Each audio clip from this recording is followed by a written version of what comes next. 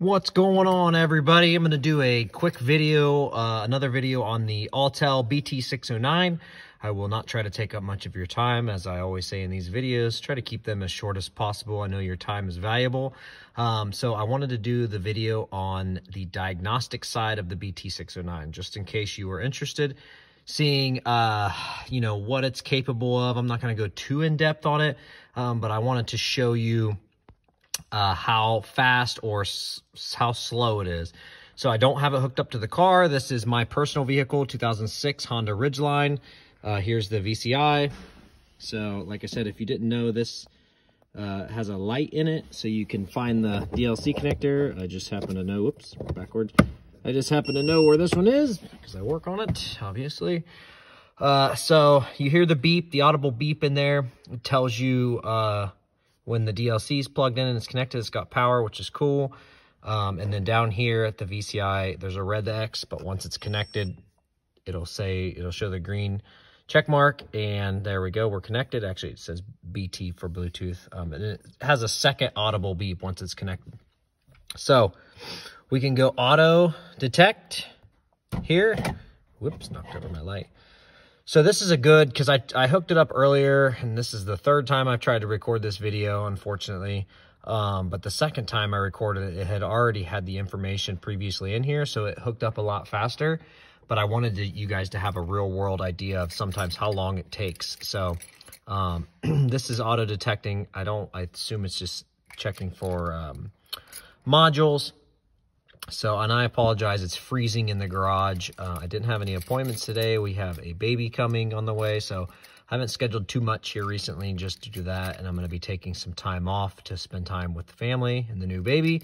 So I didn't turn on the heat, so the garage is cold. So anyways, so what I would like to say about this scan tool is, so if you watch a video, Cody's Auto Diagnostics, if you follow him, he did a video, I think about a year ago, on scan tools. I think the video title is Scan Tool Addiction, and he talks about, can you have too many scan tools and this, that, and the other. And, a question that he gets, and a question that I get a lot as well, is what's the best scan tool to buy? And he says in there, one you can afford, which I agree with wholeheartedly. Buy something you can afford. So this could be a good just code checker and scan tool to at least get PIDs and stuff like that.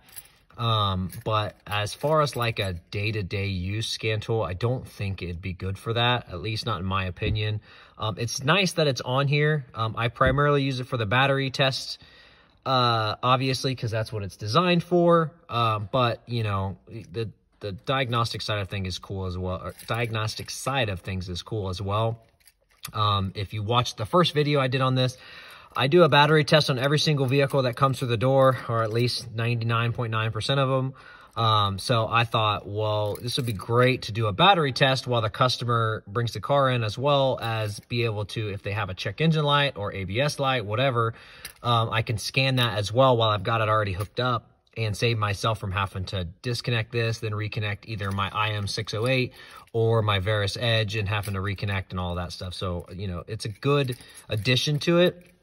But I won't use it as my primary, oh my gosh, I'm goofy. All right, so, and that didn't take any longer because the key was off. But I did have the key off, that's my fault. So let's do that again. So unfortunately, it's gonna have to do it again. So I don't know if I'll wait for that. All right, well, let's not wait for that. So you guys saw that's it, whether keys on or keys off, that's actually the last time how long it took. So that'll actually give me a good, I'm gonna put you on the stand here. And what I'm gonna do is show you, so you can also do manual input, and you can actually scan it. So you go here and click on this, maybe, all right. And then there's two things here. I think this is for the text, and then this here button's for the barcode. So try to stay out of the picture so you can actually,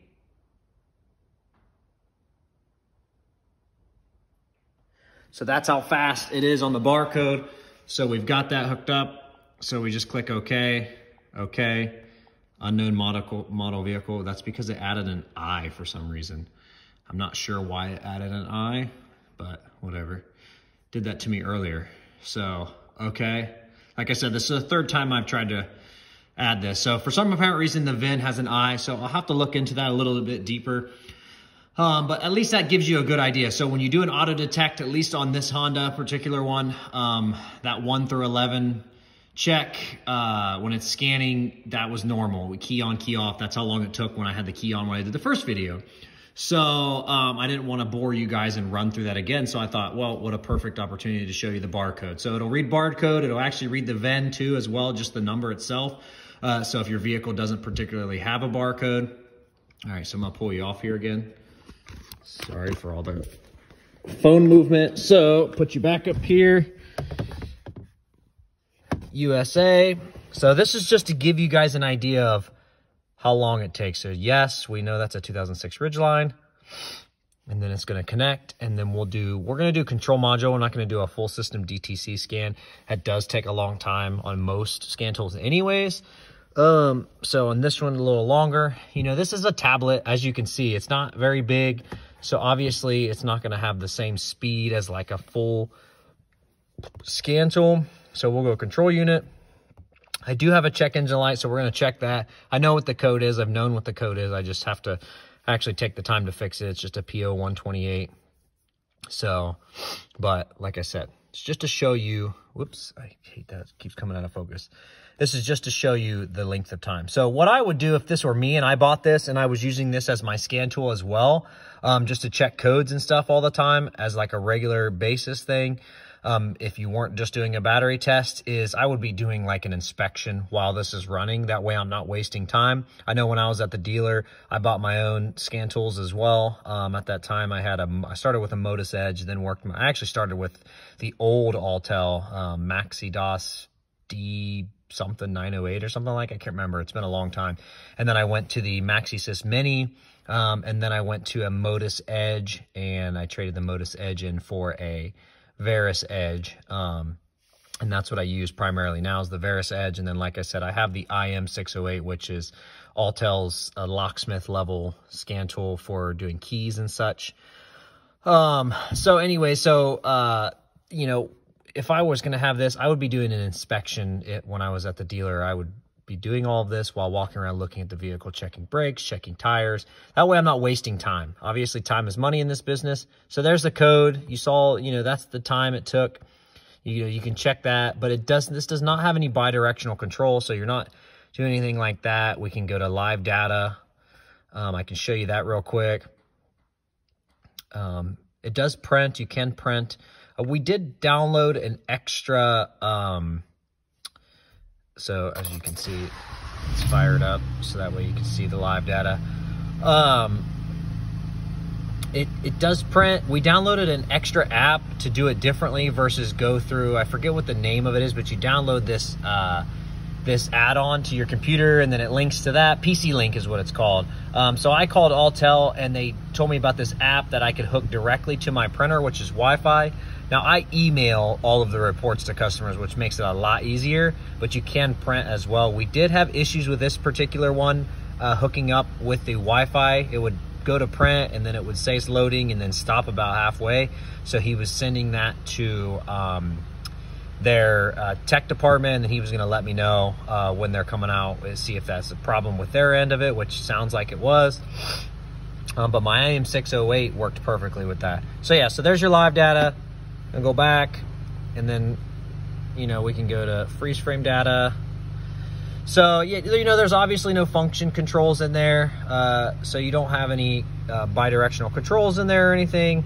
But yeah, so that's pretty much that.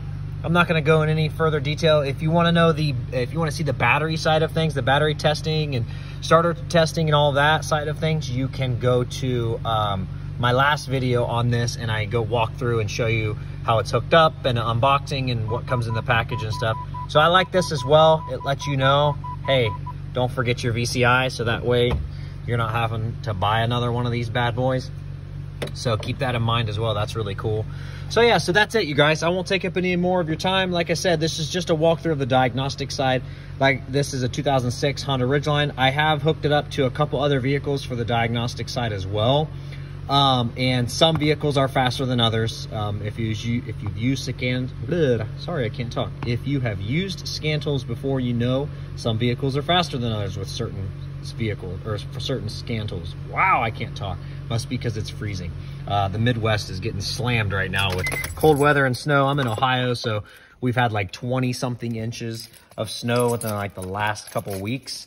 And we keep getting more. And then we got like 2 inches of, sorry, I'm jingling my keys around. We got like 2 inches of freezing rain as well. So like I said, I didn't turn the heat on. So anyways, I appreciate all the love, you guys. I appreciate the comments. I appreciate the likes, the subscriptions. It's amazing. So if you like these videos, please feel free to like and subscribe. I'm going to continue to do these videos as regular as possible. I'm trying to do at least a couple a week. Obviously, time range and time-wise, that's going to change and adjust throughout time, but I'm going to do my best. I want you guys to have the information so that way when you go to buy stuff like this, you know what you're getting into and you can have as much information as possible.